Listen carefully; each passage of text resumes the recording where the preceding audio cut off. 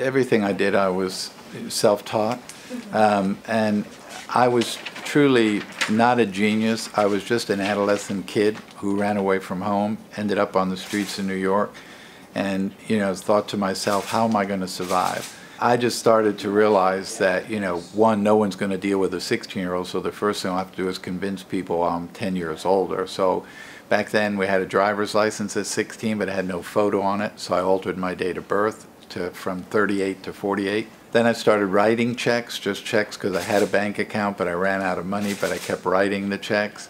So it was very difficult when you walked in a bank and said, I'd like to cash a check. They said, well, you have an account here? No. Well, we normally don't cash checks for people that's the bank with us.